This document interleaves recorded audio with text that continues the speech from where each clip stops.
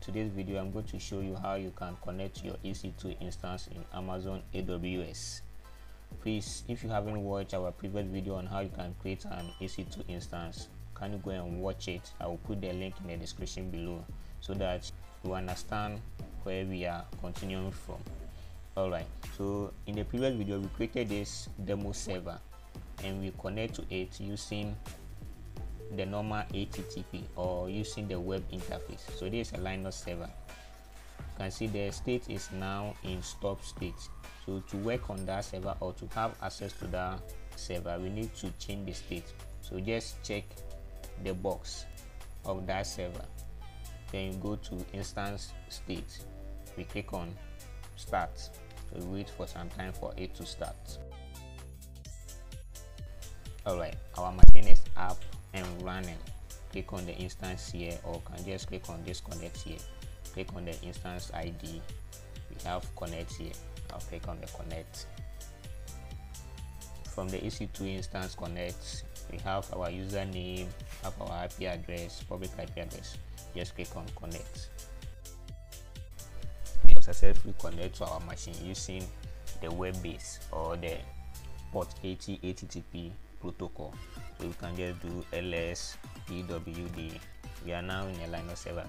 You can see our username here. Today's video is focused on connecting using SSH. So I will close this one. Then we look at the SSH connection. So I'll go back to my instance. Okay. We have already downloaded the private key. We generated a key pair in a previous video, so I will use that key for the SSH connection. When we scroll down, you can see we have key pairs here. This is the demo key. That's the key that we generated. So we are going to use that key to do our SSH connection. So I will go back to my instance, then connect. Check my demo server.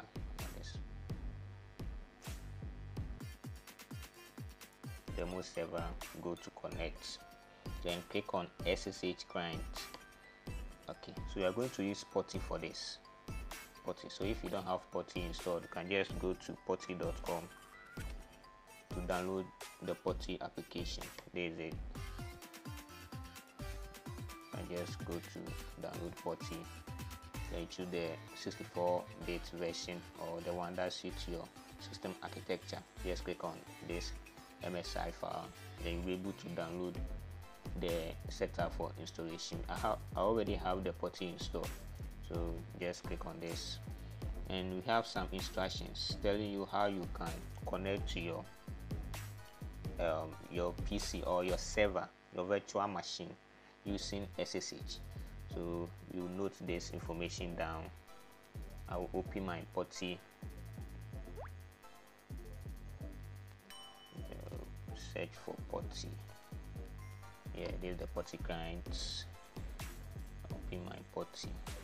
Alright, so it's asking for host name or IP address. We are using port 22, that's the SSH default port.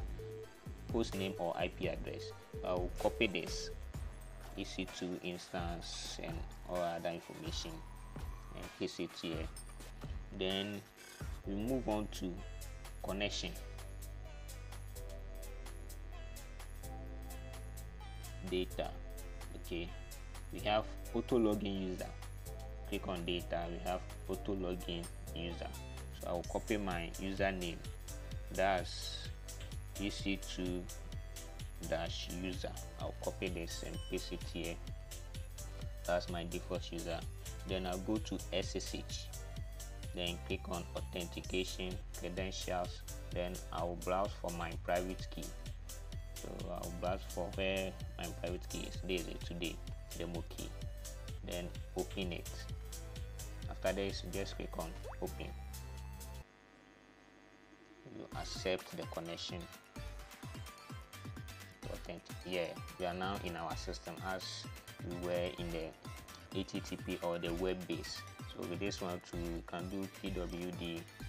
Our username is showing. You can cd back to the home, can do ls all other information is showing up like a normal Linux server. This is how you can connect your EC2 instance using the PuTTY client or using SSH method with the private key.